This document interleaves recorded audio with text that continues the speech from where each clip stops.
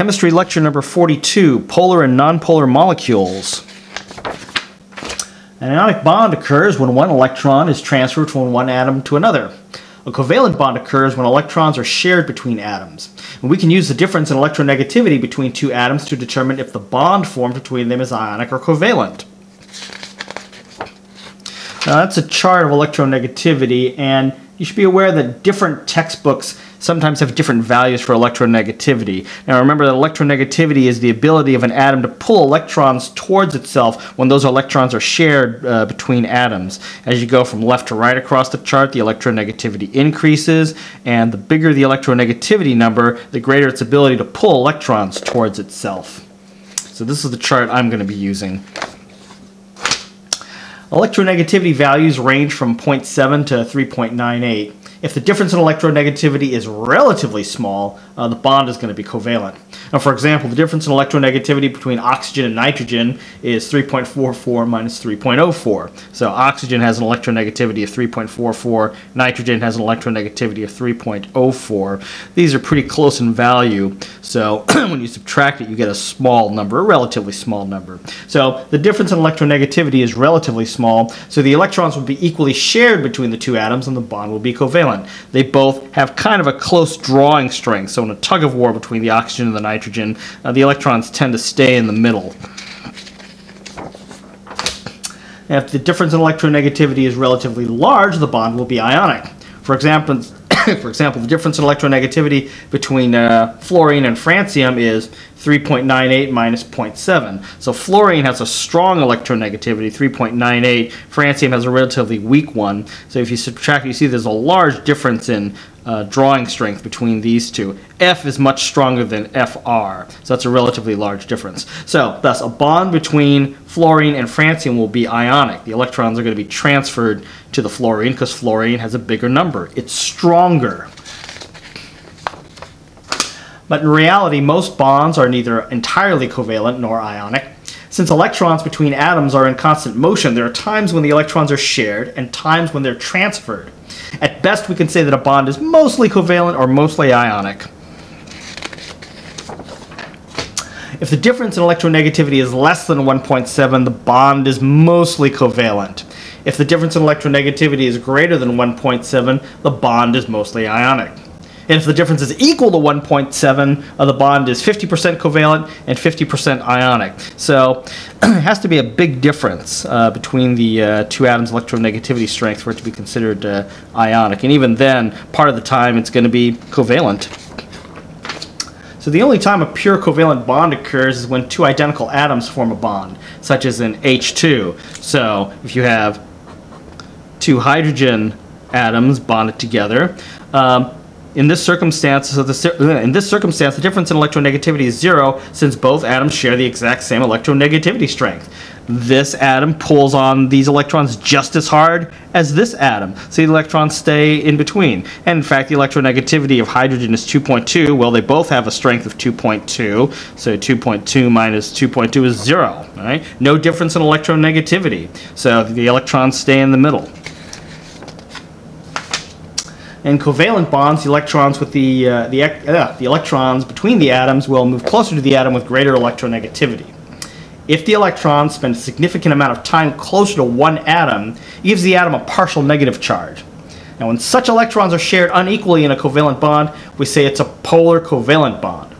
A bond will be polar covalent if the difference in electronegativity is greater than 0.4. So if the difference is 0.4, that means that one atom is just strong enough to pull the electrons towards itself a significant amount of time and give it a partial negative charge. The unequal sharing of electrons in a covalent bond can create a polar molecule. And a polar molecule has a negative charge on one side and a positive charge on the other side. Polar molecules are also called dipoles. Polar molecules are made when the molecule has polar covalent bonds and when the molecule has the correct shape. So for example, H2O has polar covalent bonds and a bent shape. So that is the shape of water. So the oxygen's in the middle and the hydrogen's at each end has a bent shape. So if we orient it this way, the molecule has sort of a top and a bottom to it. All right, it wouldn't have a top and a bottom if it wasn't bent, but the bent shape gives it a top and a bottom. All right. Now, that's this redrawn. So let's take a look at this.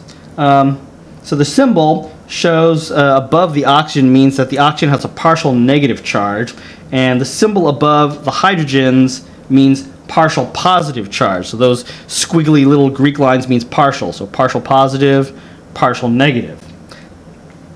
And the oxygen develops a partial negative charge because it has an electronegativity of 3.44, which is greater than that of hydrogen, right? So oxygen has a strength of 3.44. That's bigger than the electronegativity of hydrogen, which means that these electrons that are in between the oxygen and the hydrogen, these electrons get pulled towards the oxygen. And when the electrons get pulled towards the oxygen develops a partial negative charge. And by the way, there should be some electrons on these are unshared electrons that are on there. Anyway, but these electrons get pulled towards the oxygens, develops a partial negative charge.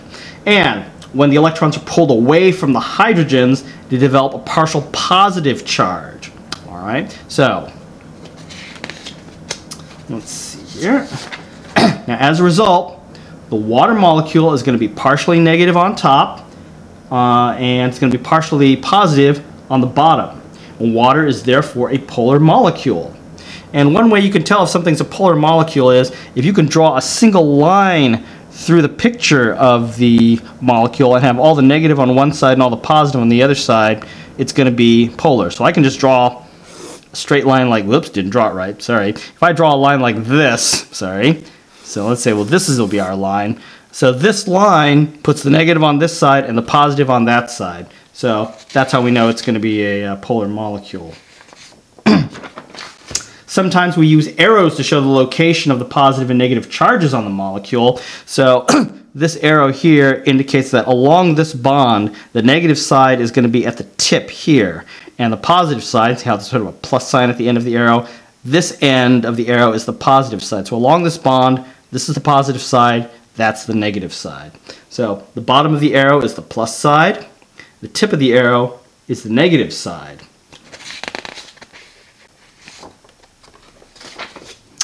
And sometimes we draw a single arrow to show which side of the molecule is negative and which side is positive.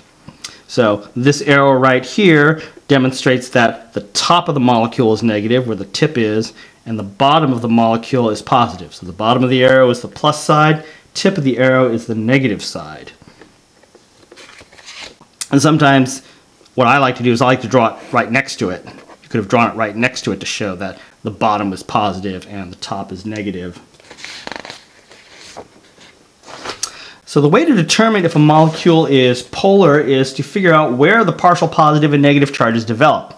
If it's possible to draw a straight line through the diagram and have all the positive charge on one side and all the negative charge on the other side, then you have a polar molecule.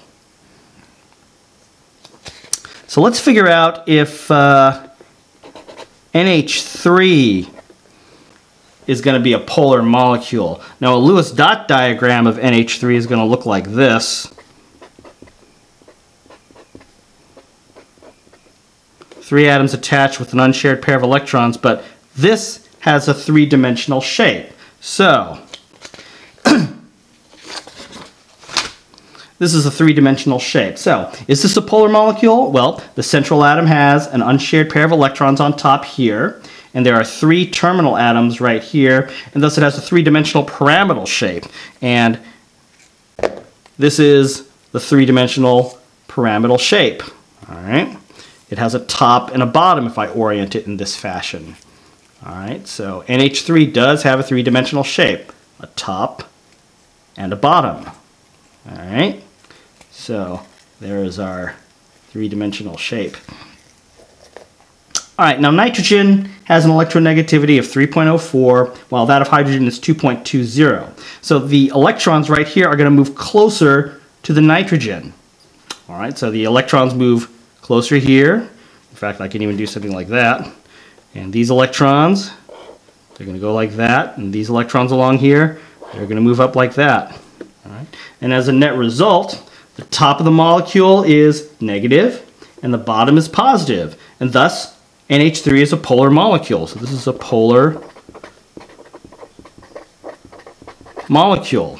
And again, Can we draw a line through this molecule and get the negative on one side and the positive on the other side? Yes, we can. If I draw it right, if I go like this, so the negative is on this side and the positive is on the bottom. Right. Let's try another molecule. Let's see if CO2 is going to be a polar molecule. A Lewis dot diagram of CO2 is going to look like this.